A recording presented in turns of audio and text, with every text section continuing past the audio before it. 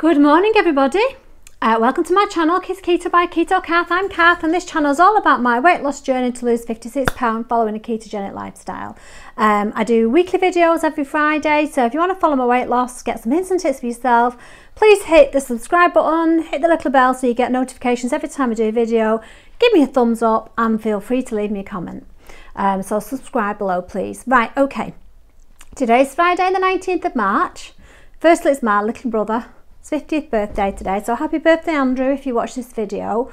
This video is called Correcting Electrolyte Imbalance and Caffeine and Ketones. I've had a fantastic week this week. I've had a real scientific week. I've been following the science all week and it has absolutely fascinated me. Last week I reckon I was on a stall and I committed to doing three things. One was eating real food, so nothing packaged or pre-packaged, just basic meats and veg, which I've done. The second was cutting out dietary fats, so I was having a lot of cream and a lot of cheese actually. I've had a tiny bit of cheese, not much, but I've completely cut out the cream. And then the third one was doing 2 meals a day because I seem to have navigated to 1 meal a day. Let me just get a cup of coffee. Navigated to 1 meal a day, just bear with me. Now, that didn't happen. I didn't end up having the 2 meals a day every day. I think I did it 2 days and I'll tell you why. There's a really big reason for that. After the video last week, on Friday, I watched a video from Keto in the Chaos and it was, she's been going years. She's lost like 200 pounds nearly, I think, or over 200 pounds on keto. And she did a frequently asked question because she does do coaching, you know, for people that want to learn about keto.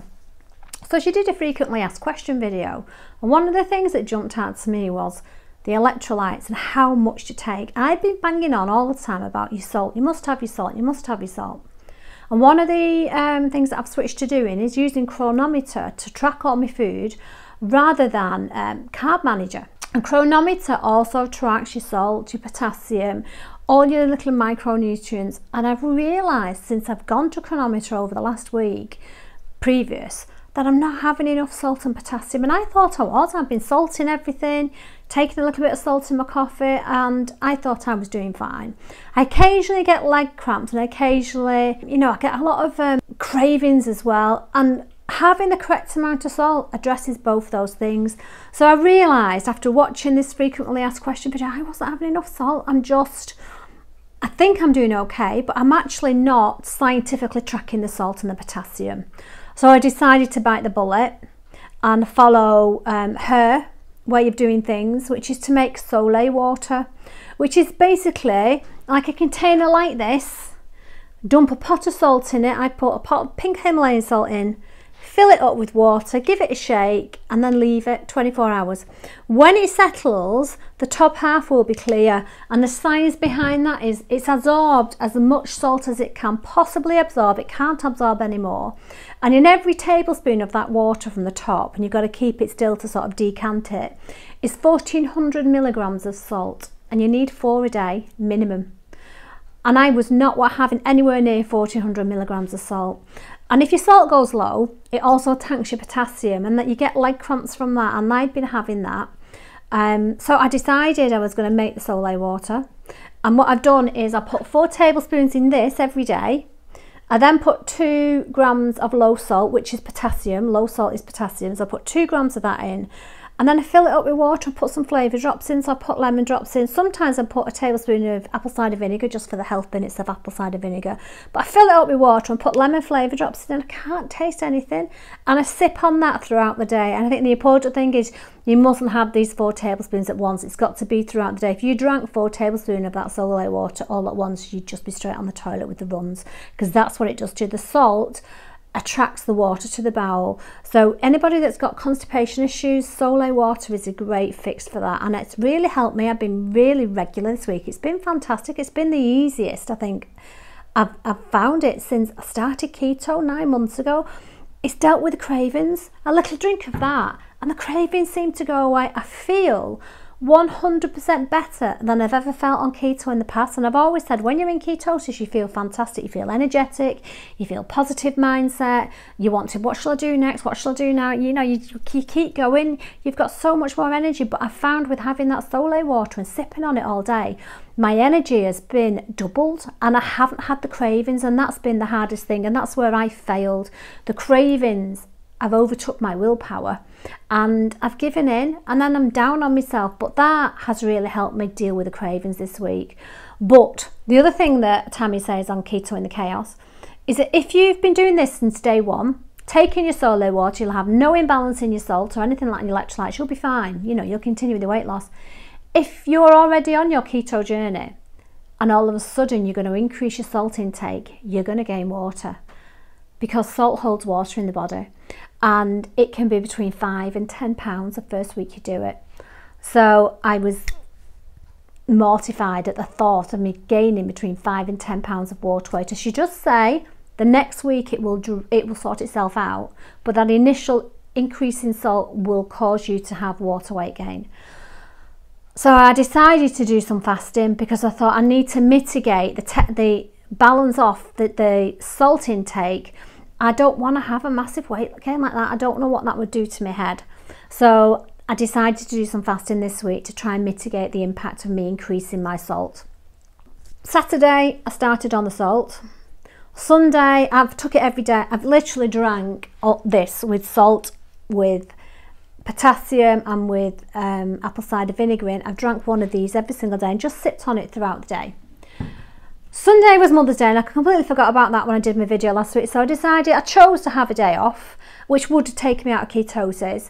But I was in control. I didn't go mad. I had things that I wouldn't have on keto. Like I made a Mother's Day lunch for my own mother. I made one for myself, and just like a little afternoon tea with sandwiches, you know, and bread, you know, things like that. It was really nice. I enjoyed it, but I chose to do it, and I don't feel guilty. And I'm in control of it. I was literally Mother's Day finished. That's it now. Back onto the diet. So that was a choice I made, but I was very much in control. When I weighed myself Monday morning, if you think I was 11 stone 9.2, I think, when I weighed myself Monday morning, having had this sole water for 2 days, I was 12 stone 2.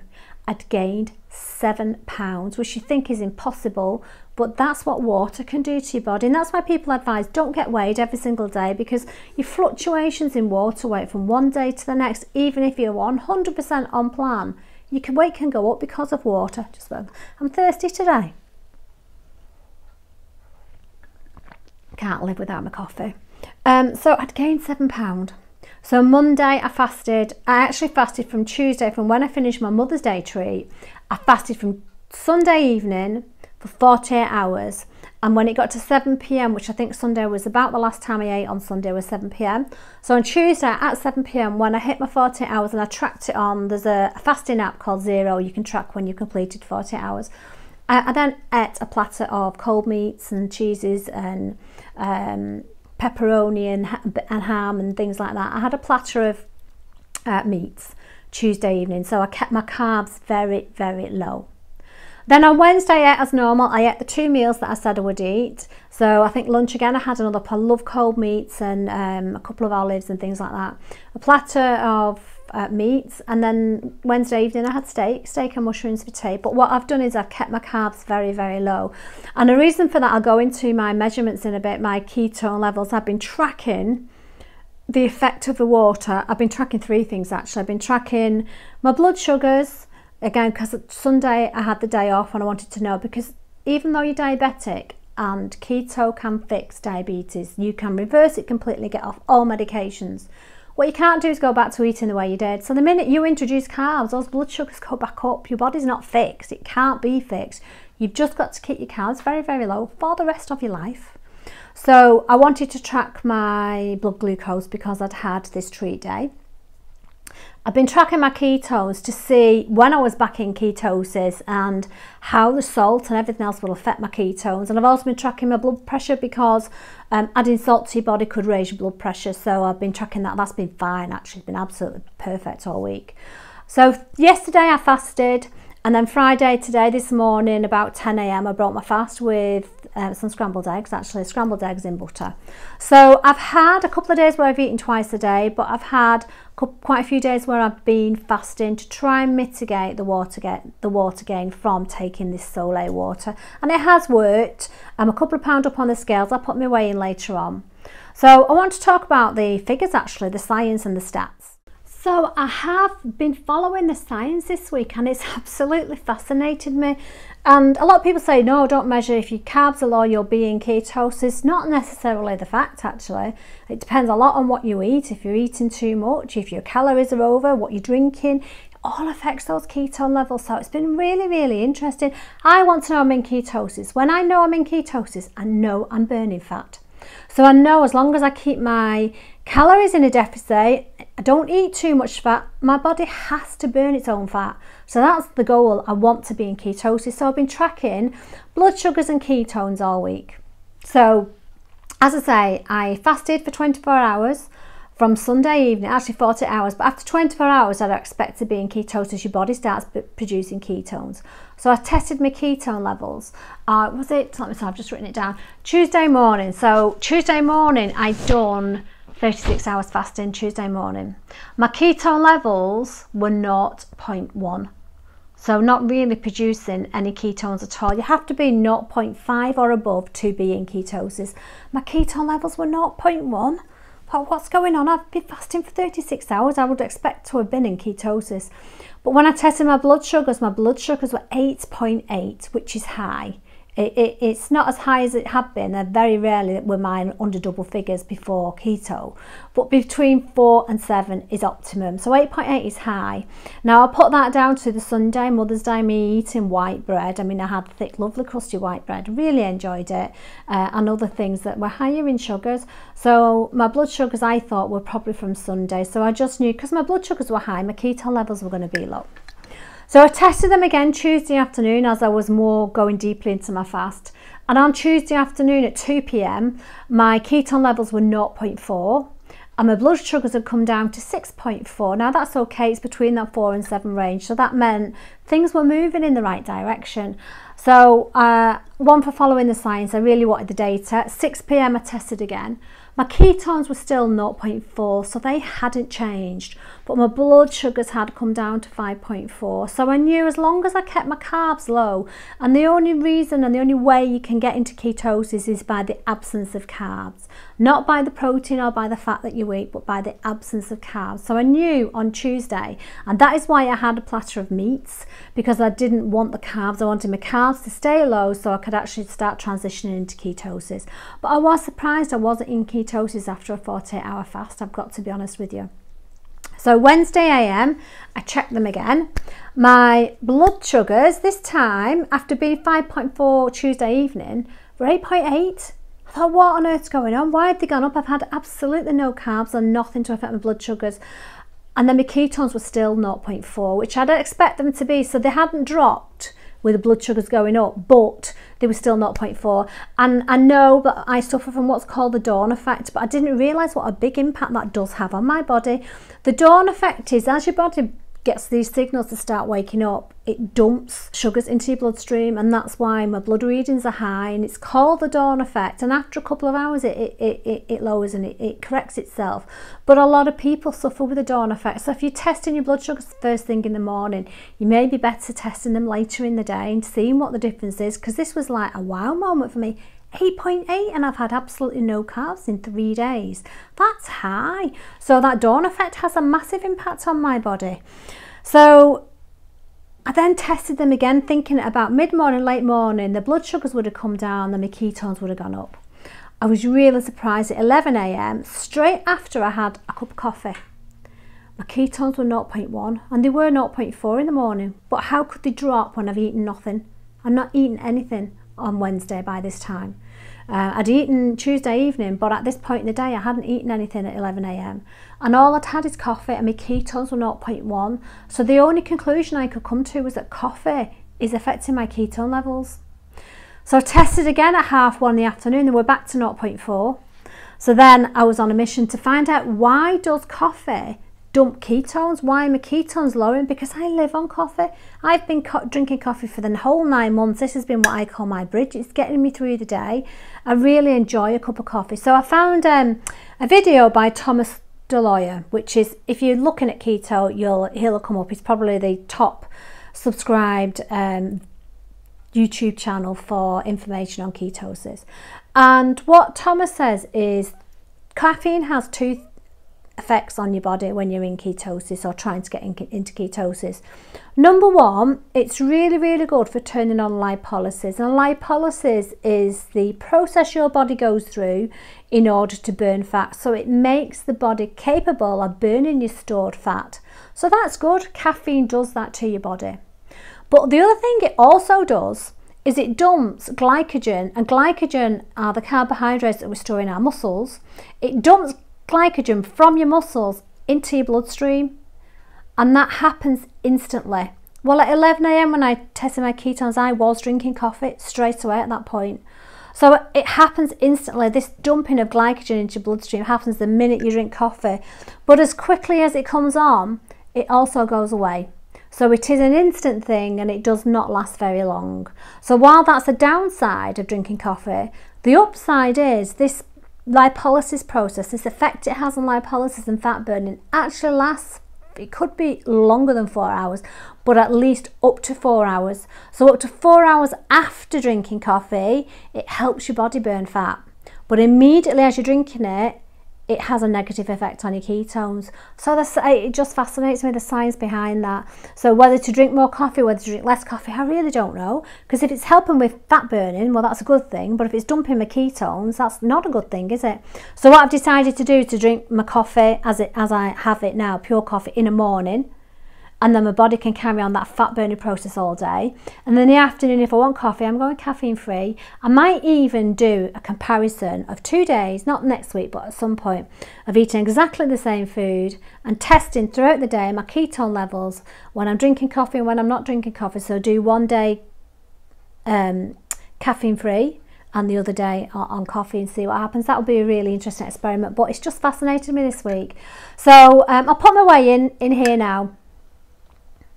So I'm 2 pounds up, I think, which I'm really happy with because I'm drinking this Soleil water all the time. My salt in my body has drastically increased, and I can tell you the way that I feel is fabulous. That has made a tremendous difference to me. So I think anybody who's doing keto, what I would recommend, rather than just me saying put salt on everything, salt, you need to track it. You need to actually measure that you're having the right amount of salt. So make this, it tastes vile. You can't just down a taste. It tastes like drinking seawater because it is literally water with lots and lots of salt in it, and that's what it tastes like, seawater. So 4 tablespoons of that a day. I couldn't neck it. I need to do that. I need to put it in a big litre of water, and I need to put some flavouring in it, and I just put little flab drops in, lemon flab drops, and I can't really taste it then. It's quite pleasant that I don't mind drinking that. So my advice would be measure your salt and make sure that you're getting the right amount. I think it's over 5,400 something like milligrams of salt you need every day, which is not 5,400 of weighed out salt, because that's not pure sodium in that. You know, there may be other elements in it as well. So you do need to do something like doing the Soleil water, and then you know exactly 4 tablespoons. I know I'm getting the right amount of salt now, and that's made a massive difference. I can tell you I'm back in ketosis. Was it last night? I put it in here, but last night ketones were 0.6. So I'm now in ketosis, and I can tell you this morning, I know I'm in ketosis. I feel fabulous. I feel strong. I feel my mood is really changed as well, actually, really, really positive. I'm thinking, what shall I do next? I'm doing my video, then I'll go and do some housework, and then I'll come back and I'll do something else. I'm really positive. I'm really upbeat. But the cravings have gone, and I put that down to that salt water. The cravings have completely gone. So I'm really grateful for that, because that's been the most difficult thing that I've had to deal with so far this year, January, February, and up to me really getting back on plan 2 weeks ago. The cravings have been a killer, and that salt water has really, really helped with that. So my advice would be, if you're doing keto, starting keto, make sure you get your salts. If you're already on your journey and you decide to implement this, be prepared for a weight gain. But I'm hoping next week now that will sort itself out, that I should have a good loss next week, because my body's adjusted. And as I say, was it Tuesday morning, I was 12 stone 2. I'd had a 7 pound weight gain or was it Monday morning? £7 weight gain anyway, after the first 2 days of taking that. And then as the week's gone on, it's correcting itself slowly, so it's come back down to just a £2 weight gain. So since Monday morning, actually it was, since Monday morning I've lost £5 of the water weight gain. So I'm just hoping now, because I'm in ketosis, I know I'm burning body fat, I'm tracking everything that I put in my mouth, that next week I'm going to see a really good number on the scales, fingers crossed. So have a good week. If you're dieting, good luck this week, and I shall check in with you next week. Bye bye.